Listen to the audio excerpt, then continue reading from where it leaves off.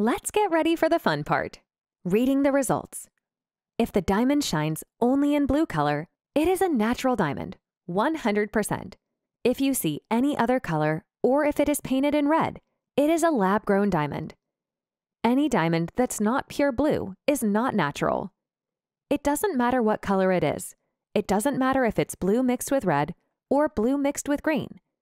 Look at the 3 diamonds at the bottom. They are blue, pure blue. Thus, they are natural diamonds. All other diamonds in this test are not natural diamonds. Please look at the bottom of the screen. You can see 5 red filter sensitivity buttons. If I click on 5, you can see that I have too much red on the screen. It will be hard to read the results correctly. Click the 10 button. You can see an improvement. I still have some red noise. I will go to 15. I have no red noise, and it is a perfect result.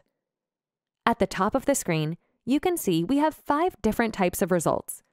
By default, we will always get to the top left one, which is called result. Next is the long UV result, which measures fluorescence under regular long UV illumination. You can see the diamonds at the bottom right and left show blue fluorescence.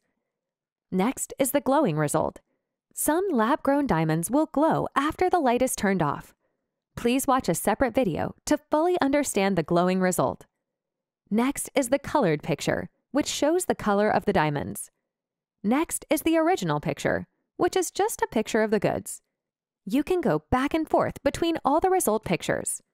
As a matter of fact, to get a final result, you will need to go over them. After you save the test results, you will be able to see all 5 result pictures in your library.